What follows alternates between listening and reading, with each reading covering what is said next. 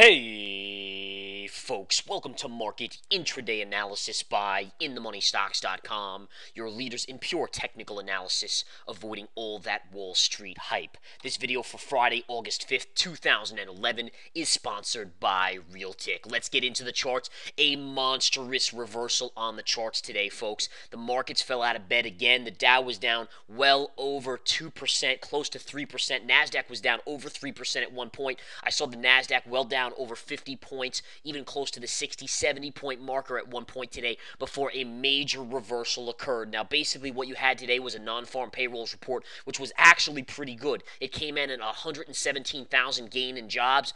That's the non-farm payroll number. That was very positive. The markets gapped up on that, but the nervousness in Europe continues to be an overbearing phenomenon right now. And ultimately that came in and that crushed the markets. And panic sellers came out. We saw the sell here. You got a bounce and then you got a flush. And this flush took us down to a master level of a Pierce of 118 on these spiders. The SPY, which you're looking at right now, is the 118 level. Again, that was a major level. You want to see how major? Take a look at the daily chart right here. Look at this. This is your pivot right here. See this, how it pulls back into that level, bounces, pulls back again, and then rips higher in late 2010?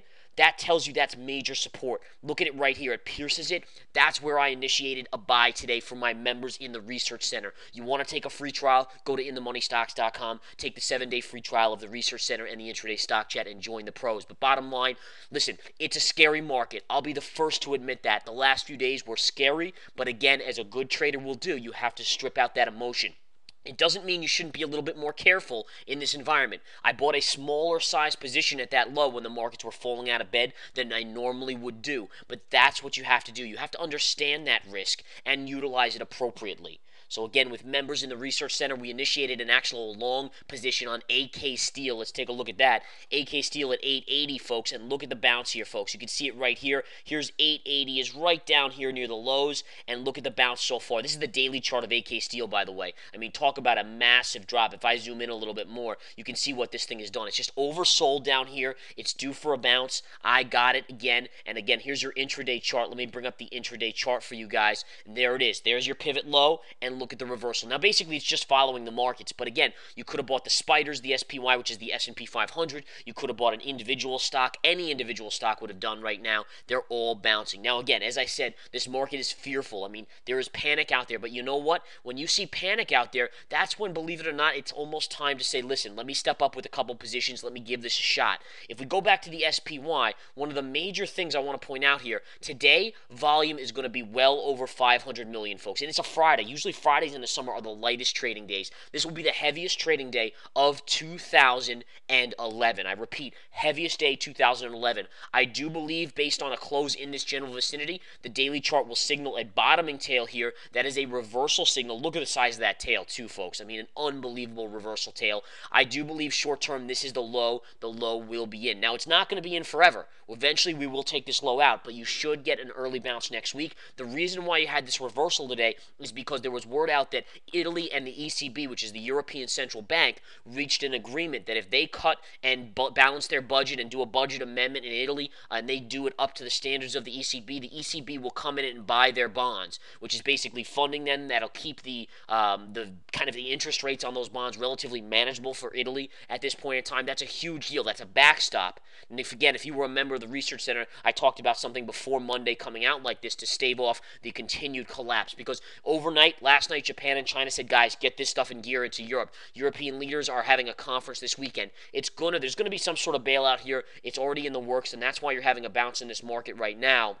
But again, folks, the spiders went down huge on the day. I mean, literally down to 116.86 from a close of 120. That's basically a $3+ drop, $3.50 drop after a almost $6 drop yesterday. From the highs here, check this out, to the lows here, you're talking about a 15% decline. Now, again, it's not that much at this point because we bounced, but from the high here to the low in 2 weeks, 15% decline essentially. That's amazing, folks. Absolutely astounding. All right, now again, the key is, do you have the guts? Do you have the guts to get the glory? And again, listen, I'm not saying I wasn't scared in this market, but you have to fight that emotion.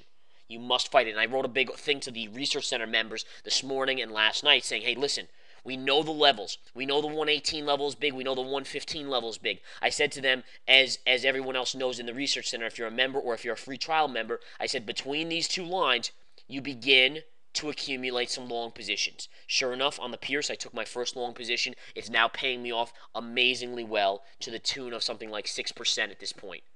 All right, amazing. Just in intraday now, 6% gain. And I have a target of AKS of 975. I think it'll get there next week pretty easily. It should easily bounce. That's target 1. Target 2 is 1025 for well over 10% gain on this position. All right, guys, that's what you have going on here. By the way, head and shoulder pattern. Does everyone see the head and shoulder pattern that mostly played out? It essentially played out to close to target today. Right here, this is your head and shoulder pattern. And again, everyone that doesn't know what a head and shoulders pattern is, it's a bearish pattern. Once it breaks here, that's when it's in play, as long as it doesn't get back above. Sure enough, look at the fall that took place. See the shoulder, head, and shoulder. And again, what you do is essentially look at the neckline. Neckline's actually right here, so it was actually a break right in this vicinity. That sends it all the way back down here. It's a general target. Target officially would be the 115 level, which is also a 0.618 retrace off the 2010 lows to the 2011 highs. But ultimately, if you get that close intraday on a flush, that's fine. And again, ultimately, yes, could we flush down? Will we flush down eventually? Yes, we will. But in the short term, that's good enough for government work, as they say. All right. Again, wild week, folks. This is one of the wildest weeks I've seen since 2008, early 2009. It reminded me very much of that with the panic. But again, capitulation volume today. Look at the daily chart, folks. It's only 2 o'clock here, 2 p.m. Eastern time, and volume is essentially equal to yesterday. This is what you do call capitulation volume. Yesterday and today, absolutely capitulation volume. Well over 500 million both days in a row, folks. You do not see that much volume. Look back here. If I zoom out, look at this. When was the last time we had that much volume? Amazingly, right here. This was the last time we're going to get to this much volume. And it was actually more back then. This was flash crash, believe it or not. Flash crash pivot low for 2010 was put in right here. Could it be a low for this year? I mean, there's a small chance. I don't think it will be the low for this year. I think, again, you're going to get a bounce and then another flush later in the year.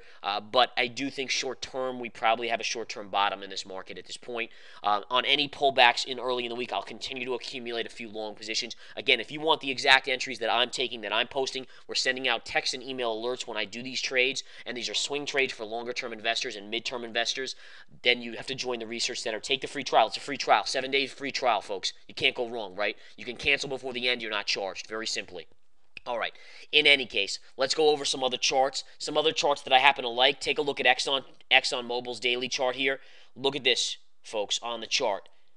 See this little pivot right here from the beginning of the year? Look at that. See this little pullback and then the move early in the year? Right there. That's major.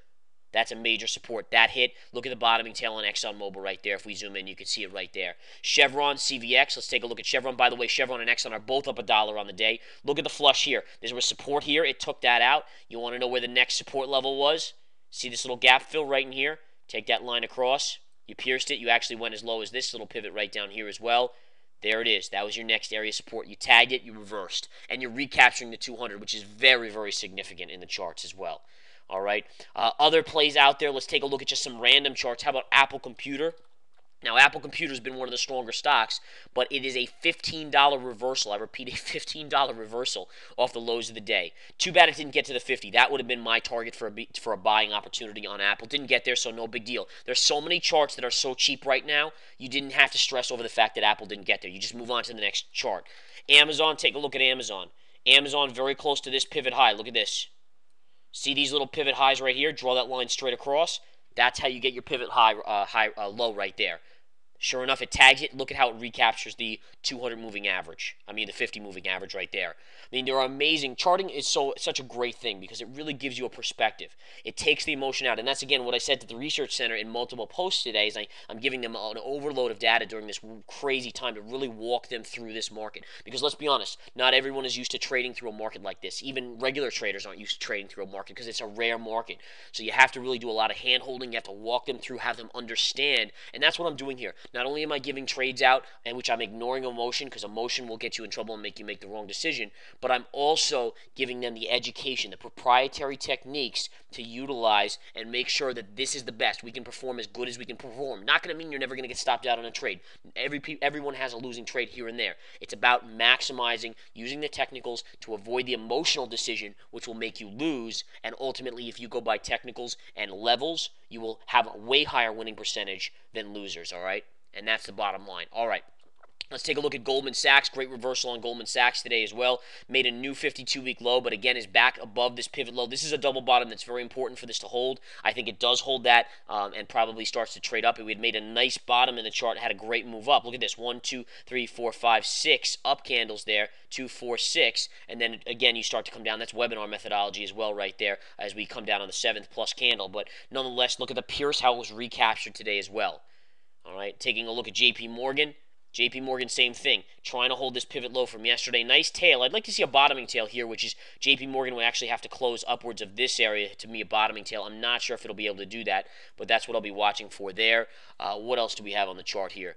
Some smaller stocks are so cheap, but you got to be a little careful with them as they're, again, volume has disintegrated on a lot of the small caps, but they are available. One of my favorites down in this range is MOTR. You guys know I've talked about this one for a while. They have earnings next week, but look at this sell-off. It's amazing, from $32 all the way down to about $4.50, $4.40 at the low today. Now it's back to $5.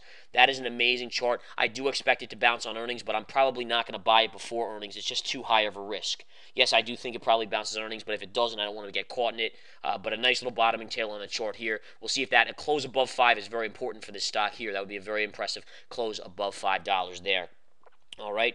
What else do we want to look at? How about we talked about AK Steel, which again I personally bought today down here, and that's already having a great bounce. I already have a break-even stop on that because I'm over 40 cents in the money already on a $8 stock. But U.S. Steel is another one that's had a nice reversal off the lows. Southern Copper, take a look at Southern Copper, very nice reversal. That's still pretty cheap down there. Not going to go near it now. How about USO? USO, great flush here. One thing to note here, I would have preferred if it came down here. It didn't, but nonetheless, it's due for a bounce. GLD, guys, is up just slightly on the day. The interesting thing about the GLD here is that you would have expected with the panic over the last 2 days for it to be shooting up, gold for it to be bought.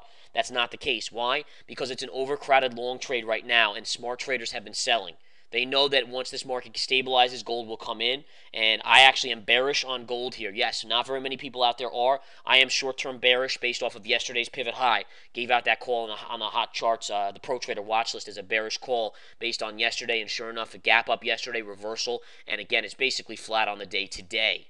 All right, know your stuff here, guys. Let's take a look at the SLV. SLV is down again. 50 moving average is your support level there. I'll cover that over the weekend. We're going to do a No Hype Live broadcast. And for those of you that don't know much about the Research Center, No Hype Live broadcasts are live broadcasts we do. You see my charts live. You ask questions live by typing them in the box. I answer. We go over future trades for the week and everything like that. It's a fully interactive environment of learning, trading, and everything. And that will be Sunday night. So I'm going to follow the future Sunday night with our guests in the Research Center. All our members in the Research Center can log in. That's 9 p.m. Also, early next week, I have a hidden gem that I'm going to release, folks. I'm not sure if it's going to be Monday, Tuesday, or Wednesday yet, but get involved. I'll release that early next week. You want to be involved because, again, the last hidden gems, within 2 weeks, they were up an average of 25 to 30%. Within 2 weeks, 25 to 30%. I gave out 5 because they were all Chinese stocks. It was a no-brainer. This month, I'm going to do one specific one, but I have it, and it's a great one.